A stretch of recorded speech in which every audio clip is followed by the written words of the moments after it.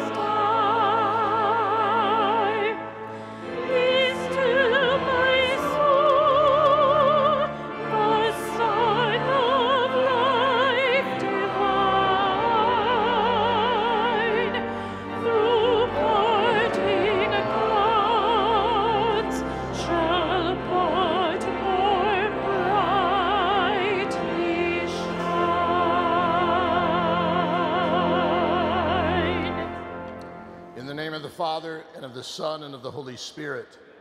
Peace be with you. Welcome, everybody, to Sunday Mass here at St. Patrick's Cathedral. We welcome as well those who unite with us in worship at home on radio and television. Bishop Thomas Williams, the Auxiliary Bishop of the Archdiocese of Liverpool, is with us. Thank you. You're very welcome here, Bishop Williams. And Monsignor Ritchie, I understand there's a group here that gather to remember the people within their families, among their friends who have died once a year, and they come. I'm glad they're here. What a beautiful month to do that, the month of November. when we remember the poor souls and the souls of the faithful departed. So that we might offer this holy sacrifice of the Mass the more worthily, we call to mind our sins and ask for the mercy of Jesus.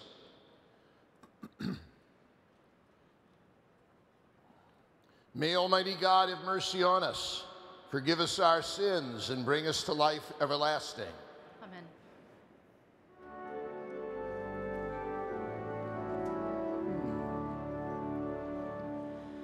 Lord, have mercy. Lord, have mercy. Christ, have mercy. Christ, have mercy. Lord, have mercy. Lord, have mercy. Lord, have mercy. Have mercy.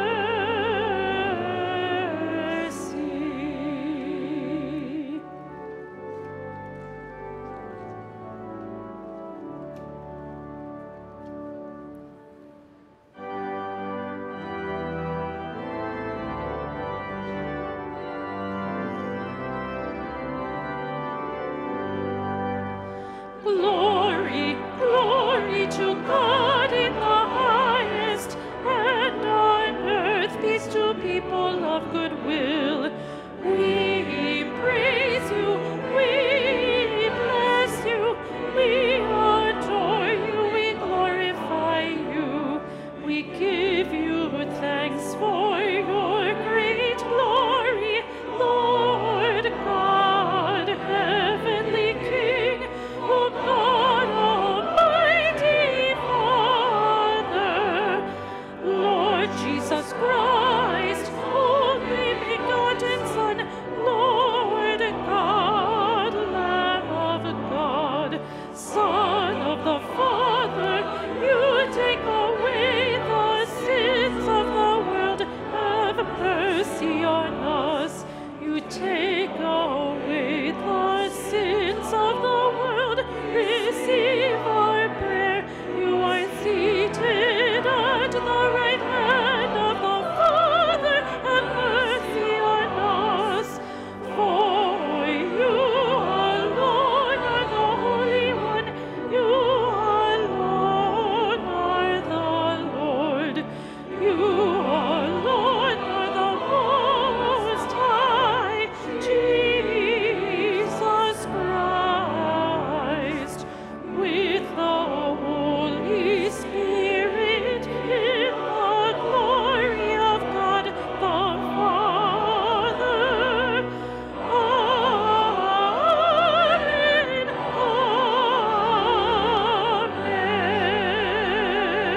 Amen. Let us pray. Grant us, we pray, O Lord our God, the constant gladness of being devoted to you. For it is full and lasting happiness to serve with constancy the author of all that is good, through our Lord Jesus Christ, your Son, who lives and reigns with you in the unity of the Holy Spirit, one God, forever and ever.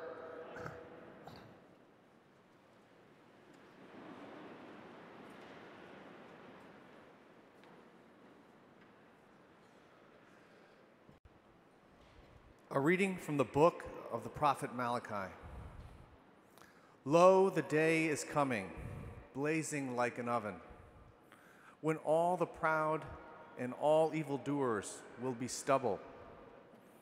And the day that is coming will set them on fire, leaving them neither root nor branch, says the Lord of hosts. But for you who fear my name, there will arise the Sun of Justice with its healing rays. The word of the Lord.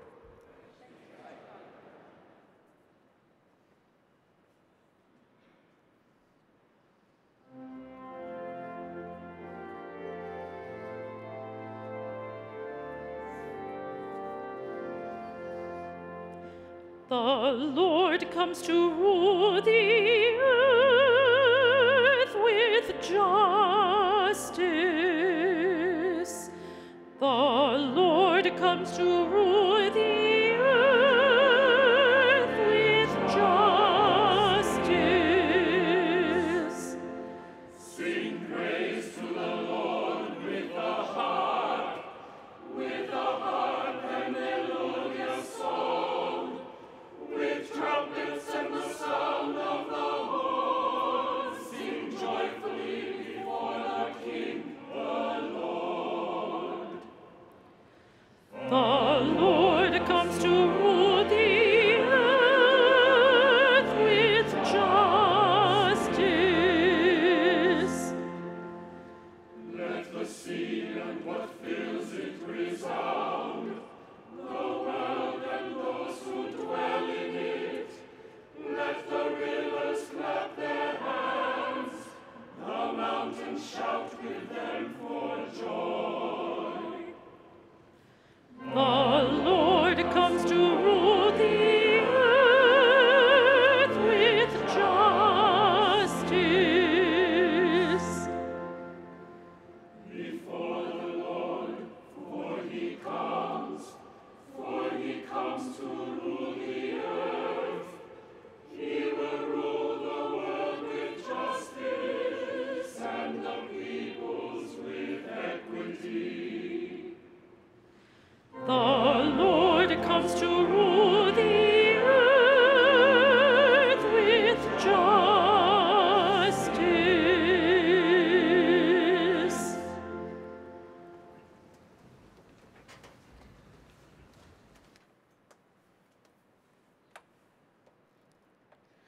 A reading from the second letter of St. Paul to the Thessalonians. Brothers and sisters, you know how one must imitate us, for we did not act in a disorderly way among you, nor did we eat food received free from anyone. On the contrary, in toil and drudgery, night and day, we worked so as not to burden any of you. Not that we do not have the right, rather, we wanted to present ourselves as a model for you, so that you might imitate us. In fact, when we were with you, we instructed you that if anyone was unwilling to work, neither should that one eat. We hear that some are conducting themselves among you in a disorderly way, by not keeping busy, but minding the business of others. Such people we instruct and urge in the Lord Jesus Christ to work quietly and to eat their own food. The word of the Lord.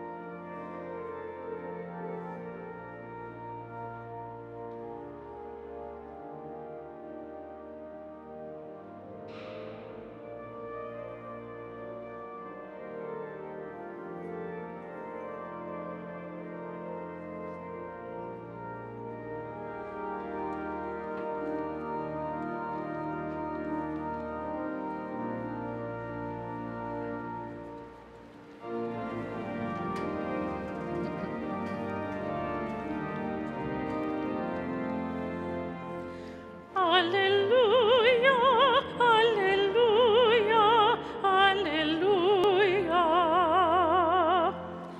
Alleluia, alleluia, alleluia. Stand erect and raise your heads, because your redemption is at hand. Alleluia, alleluia, alleluia.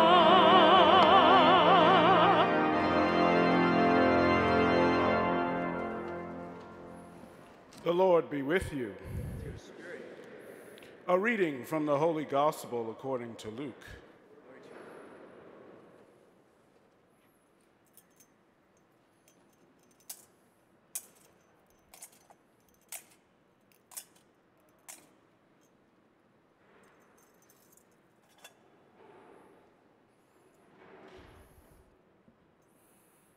While some people were speaking about how the temple was adorned with costly stones and votive offerings, Jesus said, "All that you see here, the days will come when there will not be left a stone upon another stone that will not be thrown down." Then they asked him, "Teacher, when will this happen? And what sign will there be when all these things are about to happen?" He answered, "See that you not be deceived. For many will come in my name saying, 'I am he,' and 'the time has come.' Do not follow them. When you hear of wars and insurrection, do not be terrified, for such things must happen first, but it will not immediately be the end." Then he said to them, "Nation will rise against nation and kingdom against kingdom. There will be powerful earthquakes, famines, and plagues from place to place. And awesome sights and mighty signs will come from the sky. Before all this happens, however, they will seize and persecute you. They will hand you over to the synagogues and to prisons, and they will have you led before kings and governors because of my name. It will lead to your giving testimony. Remember, you are not to prepare your defense beforehand, for I myself shall give you a wisdom in speaking that all your adversaries will be powerless to resist or refute. You will even be handed over by parents, brothers, relatives, and friends, and they will put some of you to death. You will be hated by all because of my name, but not a hair on your head will be destroyed. By your perseverance, you will secure your lives." The Gospel of the Lord. Praise to you, Lord Jesus Christ. Come, Holy Spirit, come. Jesus, tell me what to say.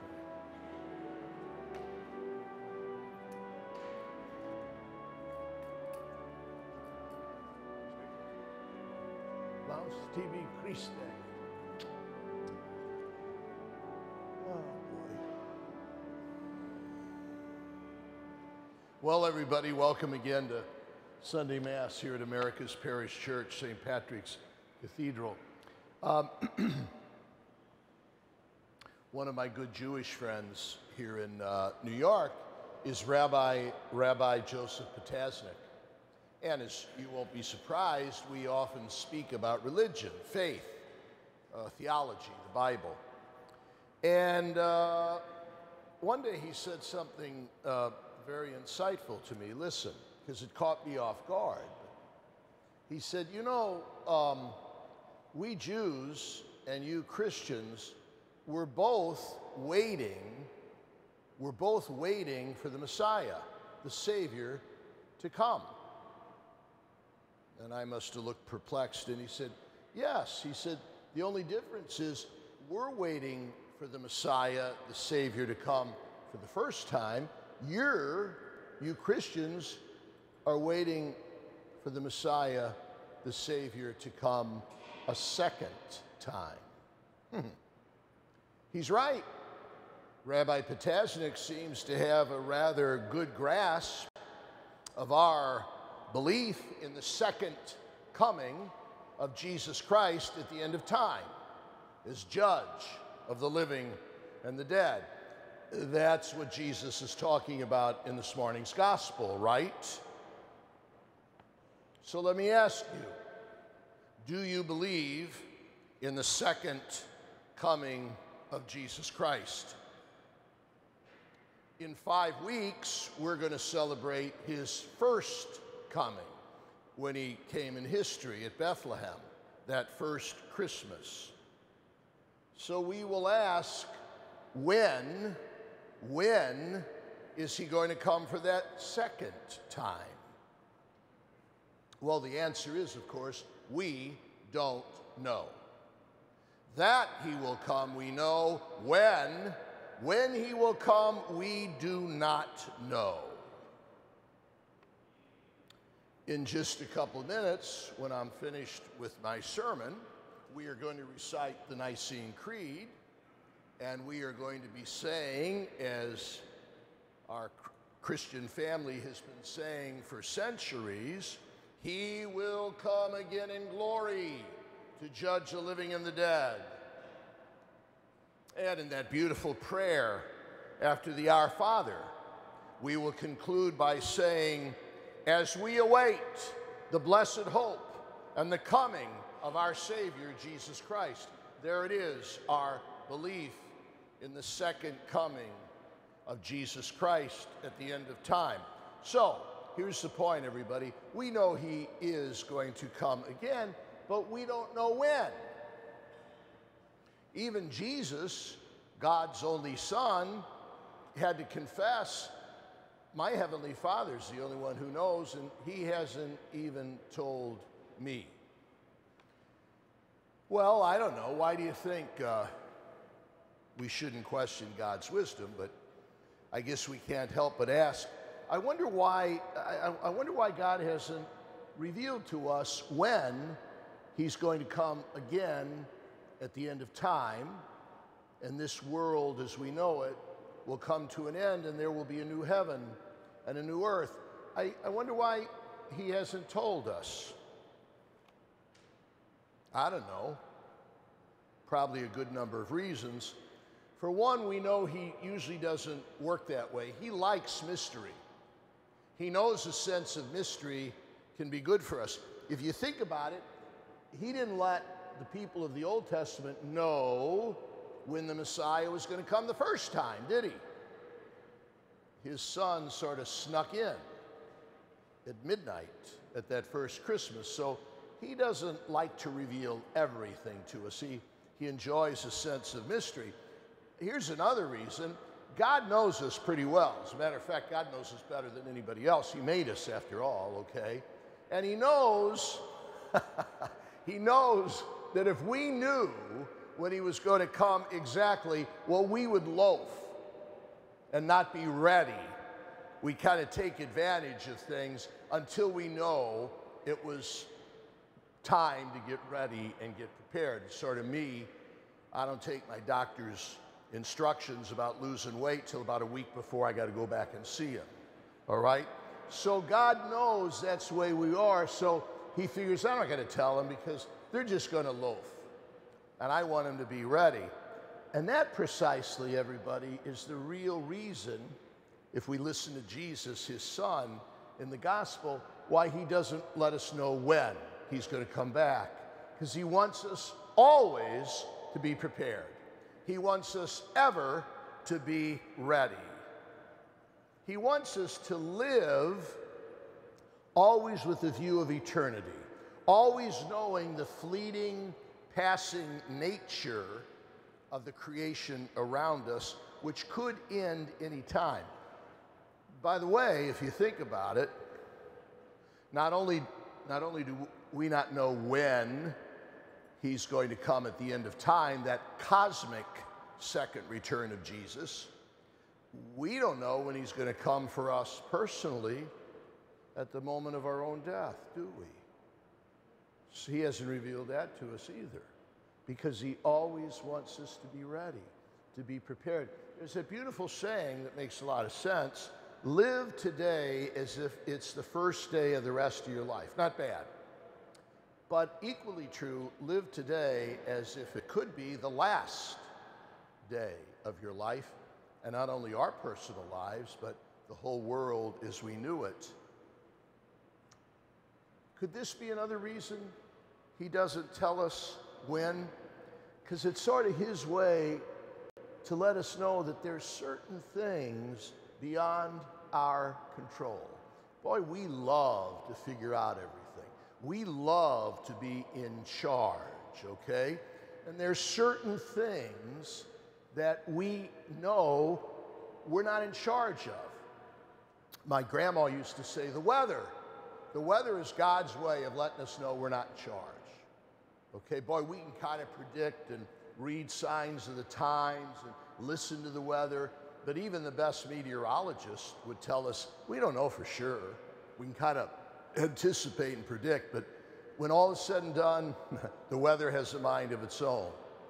God's in control. I've added something else to the weather since I've been here 10 and a half years. New York traffic. There's nothing we can do about it, okay? You're stuck in it. You're stuck in it. It's out of control. So there might be another reason why God our Father hasn't let us know exactly when he's going to come again. Another reason, am I making my case here? He wants to teach us that history is his story. History is his story. Providence is in charge. History is the unfolding of his plan, our own personal history and the history of creation as we know it. And when it will come to an end, he knows, we don't, but he's in charge. And finally, folks, Jesus and his heavenly Father urge us, because we don't know when he's going to come back, urges us to patience. Patience, perseverance, and constancy. Those are the words Jesus uses in the gospel today. Patience, perseverance, and constancy. And obviously, as we have to admit, that we don't know when he's going to come again, either for us personally or for the end of the world, we're taught to be patient for that, persevering in our preparation for that, constant in our fidelity towards him. Very interesting if you think about it, everybody. If you keep all this in mind, we live in between times. The great British poet, Bishop Williams Auden, said, for the time being, he thought he read a great deal into that word, the time being. We live in the time between when Jesus came, that first Christmas, and in the time when he will come again, which we don't know exactly. So we're always kind of in a tentative in-between time to the best news of all, that Jesus did come, and to the news that keeps us patient, persevering, and constant, that he will come. Or, as the theologians like to remind us, we're living for this time being between the already and the not yet. Have you ever heard that term? The already being the Messiah, the Redeemer, the Savior. Jesus did come already. And the not yet, he will come. All right? And about all we can do is be ready, prepared, constant, trusting, and persevering.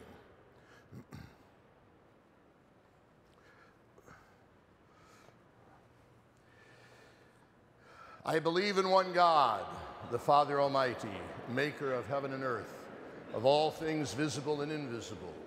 I believe in one Lord Jesus Christ, the only begotten Son of God, born of the Father before all ages, God from God, light from light, true God from true God, begotten, not made, consubstantial with the Father. Through him all things were made. For us men and for our salvation, he came down from heaven and by the Holy Spirit was incarnate of the Virgin Mary and became man. For our sake he was crucified under Pontius Pilate. He suffered death and was buried, and rose again on the third day in accordance with the Scriptures. He ascended into heaven and is seated at the right hand of the Father. He will come again in glory to judge the living and the dead, and his kingdom will have no end. I believe in the Holy Spirit, the Lord, the giver of life, who proceeds from the Father and the Son, who with the Father and the Son is adored and glorified, who has spoken through the prophets.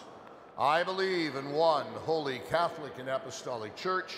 I confess one baptism for the forgiveness of sins, and I look forward to the resurrection of the dead and the life of the world to come. Amen. Let us pray. For our Holy Father, Pope Francis, for our shepherd, Timothy Cardinal Dolan, for all bishops, priests, and those who guide us in the faith, that they may be holy and effective in their mission to draw all people to Christ. Let us pray to the Lord. Lord, hear our prayer. That God will watch over our beloved city of New York and protect us from terrorism. We pray to the Lord. Lord, hear our prayer. For all who have experienced sexual violence, abuse, or harassment, we pray to the Lord. Lord, hear our prayer. For innocent victims of terrorism and for persecuted Christians in the Middle East and throughout the world, let us pray to the Lord. Lord, hear our prayer. For leaders of all nations, that they may work together to see that peace and justice reign throughout the world, we pray to the Lord. Lord, hear our prayer. For those who work in disaster relief, that they may always realize that the good that they do in bringing aid and hope to people in their greatest need. Let us pray to the Lord. Lord, hear our prayer.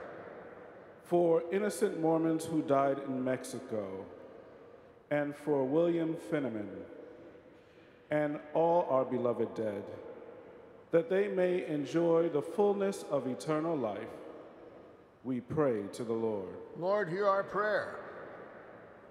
We ask the intercession of Mary, our mother, and of St. Patrick, our patron, as we make these and all of our prayers through Christ our Lord.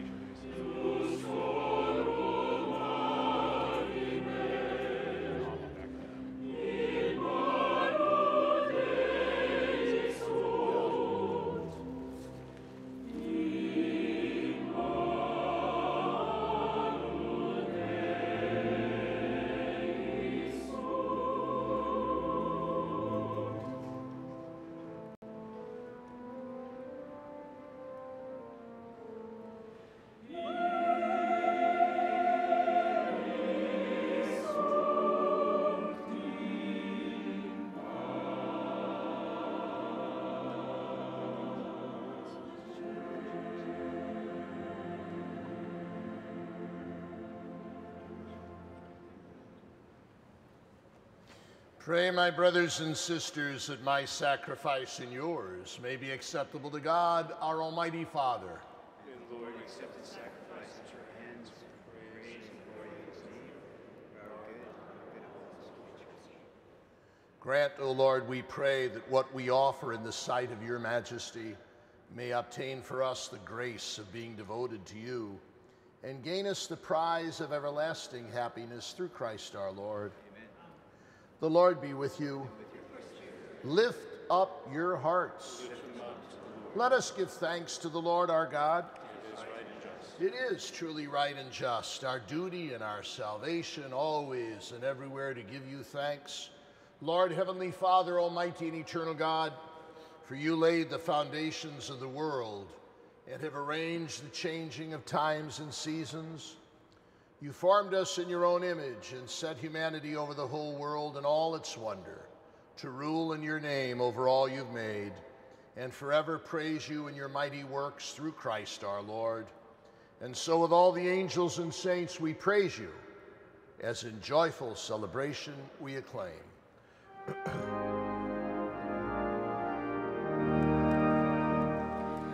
Holy, holy, holy, Lord God of hosts. Holy, holy, holy, Lord God of hosts. Heaven and earth are full of your glory. Hosanna in the highest. Hosanna in the highest. Blessed is he who comes in the name of the Lord. Hosanna in the highest. Hosanna in the highest.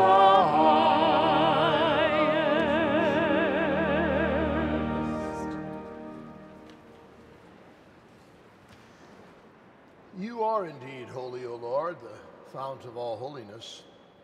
Make holy, therefore, these gifts, we pray, by sending down your Spirit upon them like the dewfall, so that they may become for us the body and blood of our Lord Jesus Christ. At the time he was betrayed and entered willingly into his passion, he took bread and giving thanks broke it and gave it to his disciples, saying, "Take this, all of you, and eat of it, for this is my body, which will be given up for you."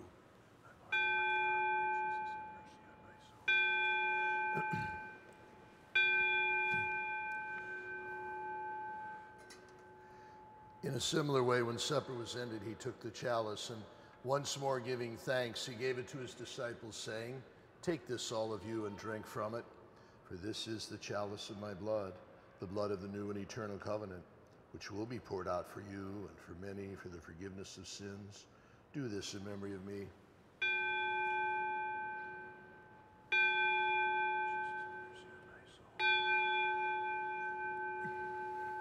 The mystery of faith.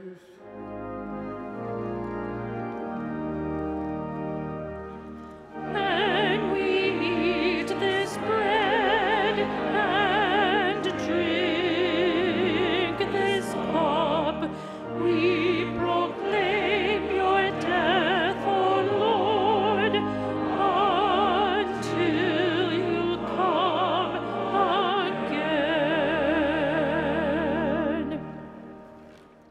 Therefore, as we celebrate this memorial of his death and resurrection, we offer you, Lord, the bread of life and the chalice of salvation, giving thanks that you've held us worthy to be in your presence and minister to you.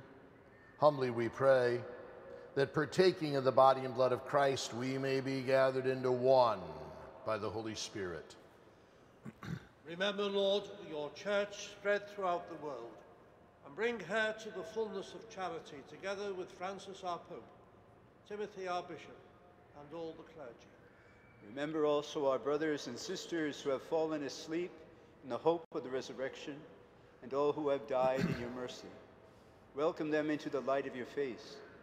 Have mercy on us all, we pray, that with the Blessed Virgin Mary, Mother of God, with Blessed Joseph, her spouse, with the blessed apostles and all the saints who have pleased you throughout the ages, we may merit to be co-heirs to eternal life and may praise and glorify you through your Son, Jesus Christ. Through him and with him and in him, O God, Almighty Father, in the unity of the Holy Spirit, all glory and honor is yours forever and ever. Amen, amen, amen, amen, amen.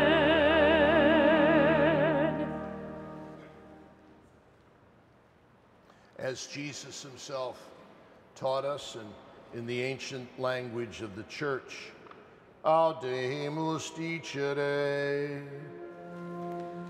Pater noster, qui es in celis, sanctificetur nomen tuum, adveniat regnum tuum, fiat voluntas tua, sicut in cielo et in terra. Panem nostrum quotidianum da nobis hodie, et dimitte nobis debita nostra, sicut et nos dimittimus debitoribus nostris, et ne nos inducas in tentationem, sed libera nos a malo. Deliver us, Lord, we pray, from every evil. Graciously grant peace in our days, that by the help of your mercy we may be always free from sin and safe from all distress, as we await the blessed hope and the coming of our Savior Jesus Christ. Qui tuum est regnum et potestas et gloria in saecula.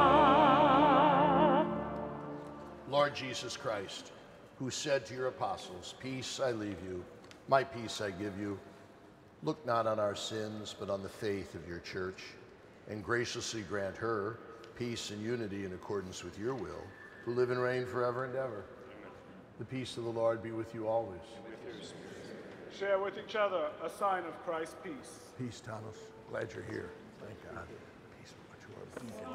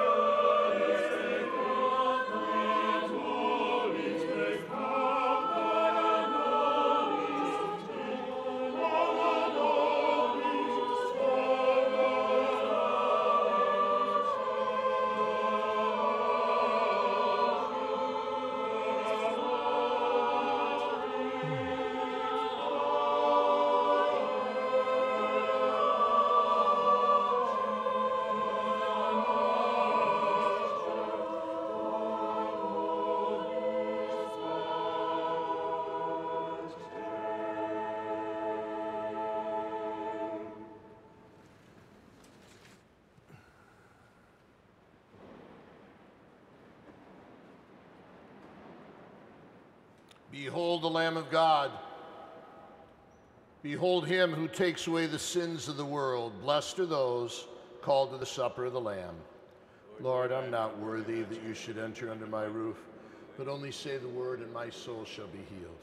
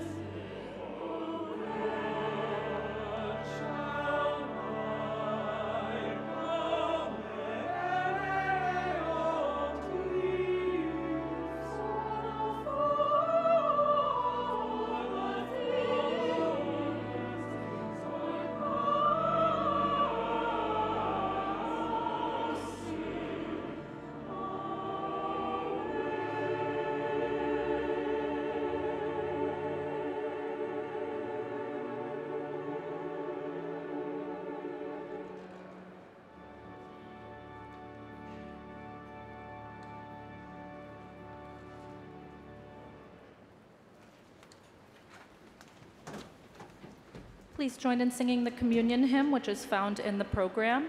Draw near and take the body of the Lord.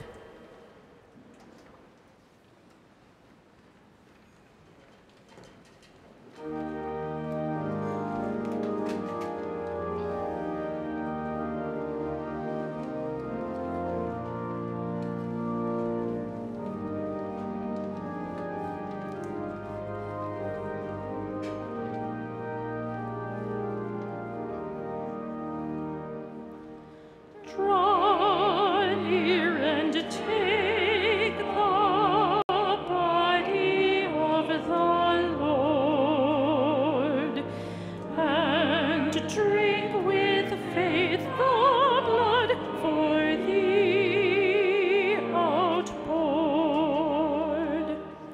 Saved by his body, hallowed by his blood, with souls refreshed we give our thanks to God. Salvation's giver, Christ the only Son, by his dear cross and blood the victory won. With heavenly bread he makes the hungry whole, gives living waters to the thirsting soul.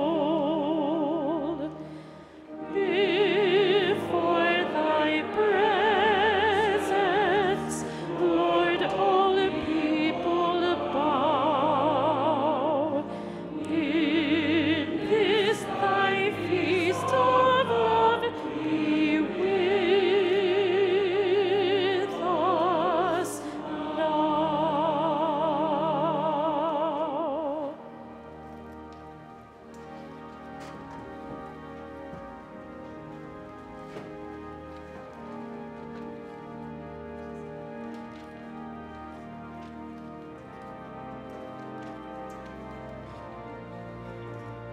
The body of Christ. The body of Christ. The body of Christ. The body of Christ. The body of Christ. The body of Christ. The body of Christ. The body of Christ. The body of Christ.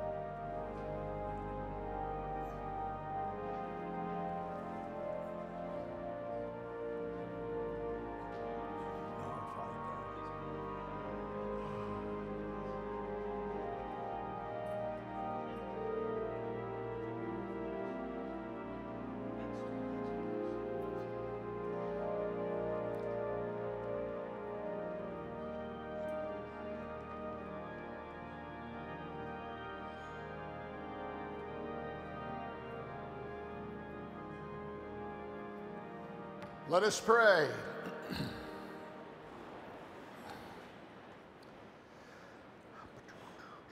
We have partaken of the gifts of this sacred mystery, humbly imploring, O Lord, that what your Son commanded us to do in memory of him may bring us growth in charity through Christ our Lord.